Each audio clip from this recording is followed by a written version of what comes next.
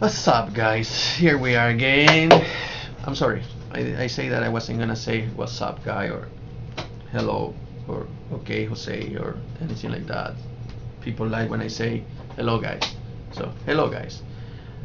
Uh, I'm going to work now the problem that I told you about how to find the moment of inertia by integrals of a triangle with respect to the base. And then I'm going to show you, because the last video was a mess, was finding the moment of inertia of the triangle, which looked extremely easy, but it become a lot of work to do it. So I'm going to show you an easier way to do that by applying the parallel axis theorem. So let's go and let's start doing this problem.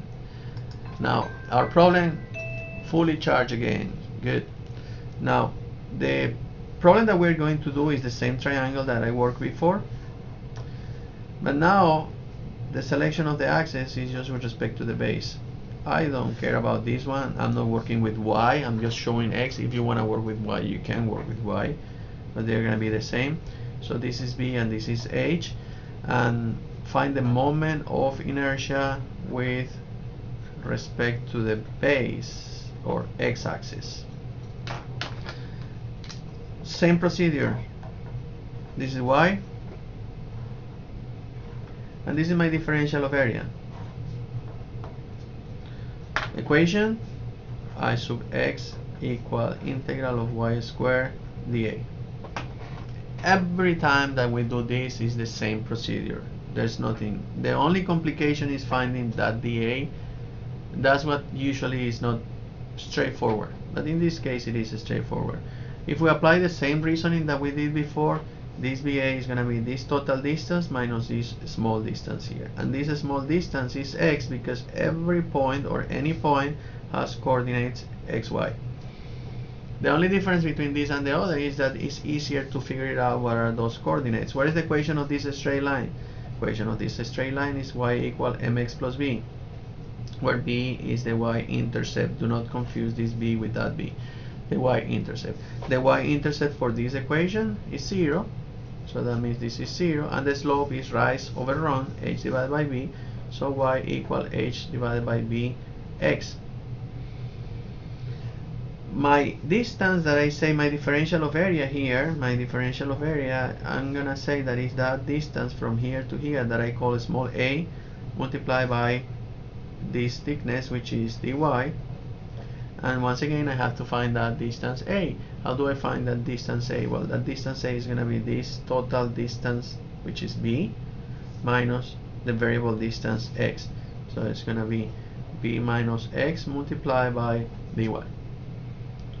How do I find that? X is already found, is this. So x equal b over h multiplied by y.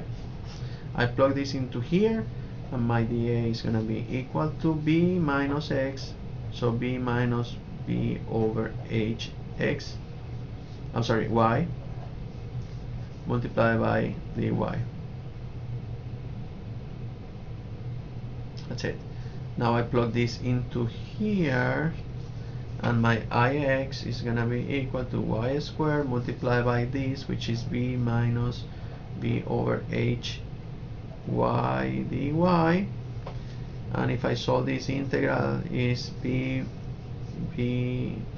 integral of y squared dy minus, this is constant, b over h integral of y to the third dy, and this is equal to b, this is y squared, 2 plus 1 3 divided by 3, b y to the third divided by 3 minus b over h is constant, and this is y to the third, 3 plus 1 4 divided by 4, y to the fourth divided by 4, and the whole thing has to be evaluated between.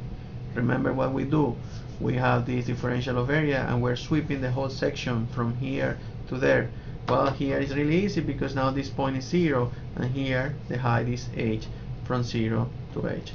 So my I sub x is going to be equal to b h cubed divided by 3 minus b, this is going to be h cubed, but h cubed with h is going to be at the top only h cubed, so h cubed, h to the 4 with h cancel out, h cubed in the top, divided by 4, and this is bh cubed divided by 12. Now, do not get confused with this value, because if you remember, once again in my mess, somewhere, we did before the moment of inertia of a rectangle with respect to the centroid, and the moment of inertia of a rectangle with respect to the centroid is bh cubed divided by 12. However, this is the moment of inertia of the triangle, but not with respect to the centroid, with respect to the base. This is easy compared with the other one that we did. Now, if I want to calculate the same moment of inertia of the triangle with respect to the centroid, and I know this one, it becomes extremely easier than what we did before, because now we're going to apply the parallel axis theorem. I have this, and I have this, x and y if you want to, and I have moment of inertia with respect to x. We just calculated is bh cubed divided by 12. And this is b and this is h. But I need the moment of inertia with respect to the centroid, and this is my centroid. Now I'm going to use the sub-index x0 and y0. What is the parallel axis theorem? The parallel axis theorem says that ix is equal to I sub 0 plus a times a distance in y squared. Or if you're working in y, which I'm not doing, it will be this I sub 0 x should be this one, in y should be I sub 0 y plus area times a distance in x squared. I'm solving for this one. My distance in y is the distance that separates both axes, meaning my centroidal axis and my x-axis. This is my distance in y. If I want to calculate x, that would be my distance in x. But I'm not doing that. What is this distance? Well, this distance is location of the centroid. We know the location of the centroid. The centroid of the triangle is located 1/3, in this case of the h, with respect to the right angle, 1/3 of h. So that's the distance h. The only thing that I have to do is solve for I sub 0 x. I sub 0 x, pass all of these to the other side, is I sub x minus a times dy squared. And I sub 0 x will be I sub x, moment of inertia with respect, I'm sorry, my picture is here, bh cubed divided by 12, so bh cubed divided by 12 minus area. What is the area of the triangle?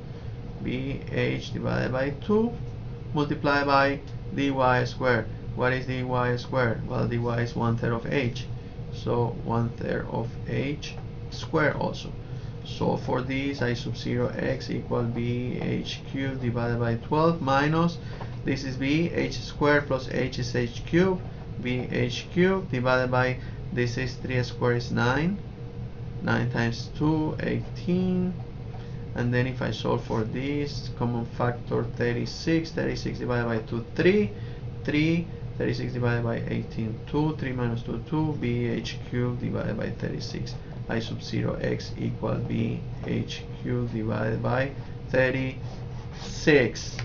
And that's, if I'm not mistaken, and I really hope, yes it is, the problem that we just solved before in the previous video, when we filled 3, 4, 5 pages of documents and formulations and every calculation possible and impossible in order to get it. Look how we got it now. Be smart, guys, when you solve a problem. If you are asked to calculate the moment of inertia with respect to the centroid, sometimes it's easier if you have the other one, just convert it by applying parallel axis theorem, or vice versa. Enjoy, guys. See you next record.